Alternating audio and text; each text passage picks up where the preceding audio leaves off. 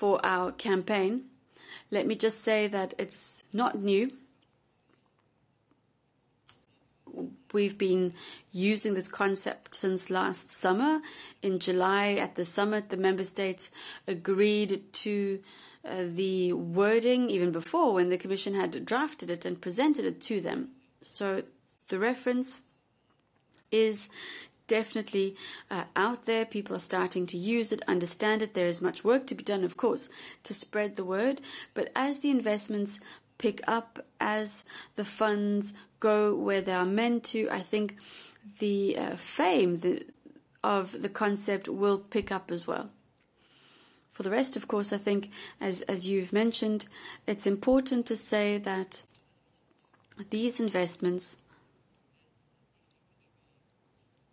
under the Next Generation EU plan serve to prepare for the future of the next generations of the EU. And it's the future of these generations which is very important to us. And you're quite right. We need to ensure that it's not about investments which increase the debt that next generations will have to pay up, but that it is a smart investment, and that all our investments are investments into infrastructure for the future-proof projects, the green transition, the digital transition, the environmental transition. The idea being, of course, to improve the climate situation, but also to improve the competitiveness of our economy, future employment, jobs for young people. And that's why the President always uses the term building forward better. A lot of people talk about building back better. So to improve past infrastructure, what we want to do is we want to build forward.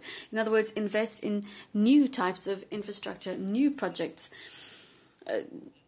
infrastructure to serve the interests of the future generations. Of course, any money that you borrow on a financial market will have to be repaid at some point. That's just how it works. But what we're trying to do is to ensure that these loans are refunded, repaid by the additional economic activity that will be generated by these investments.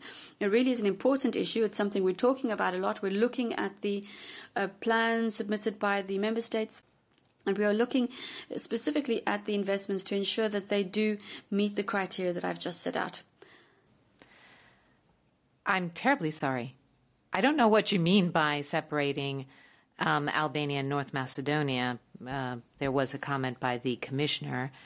I'd like to give the floor to Anna on that point. Indeed, I can confirm that the President met with the Prime Minister of North Macedonia this morning. They covered a series of subjects.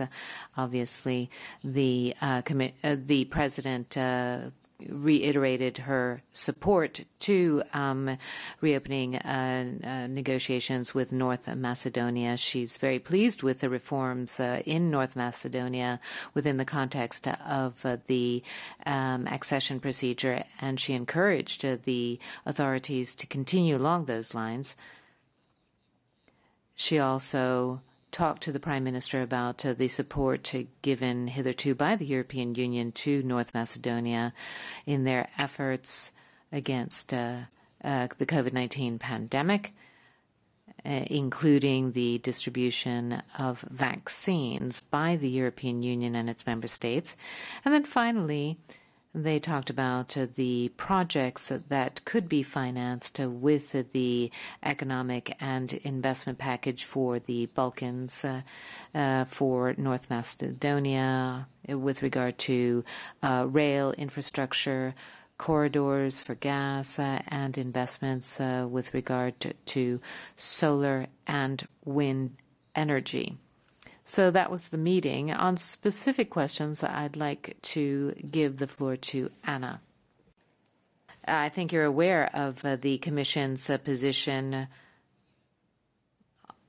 For some time now, we have been saying that we feel that Albania and North Macedonia have met the conditions to move forward, and we would like to have intergovernmental conferences with both countries as quickly as possible. And that is the very clear position.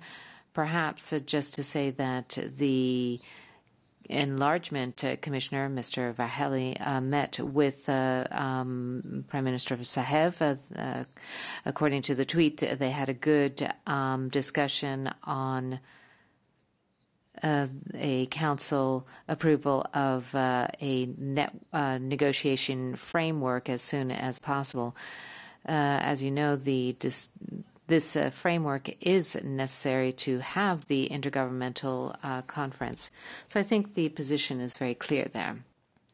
I think that the Commissioner made it patently clear last week and previously that the European Commission position is that both countries have been doing what they have been asked to do in order to move forward.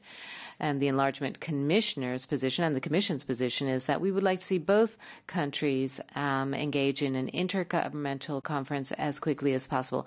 You know very well that the responsibility to call the IGC falls with the presidency of the Council. And in order to do that, the member states need to agree on the the negotiating framework. So that's where we stand right now. So according to the Commissioner, and what you're referring to here is that if there's no agreement with North Macedonia and Bulgaria, perhaps, well, it will be up to the the Council to decide. We are saying that Albania has already fulfilled the conditions, but it's up to Council to discuss that, not up to us. And so I think we've been quite clear on that. And I hope that responds to the question. And another thing to add is that, of course, we encourage North Macedonia and Bulgaria to resolve these issues in order to launch the negotiations. So that covers that subject. And so now we can continue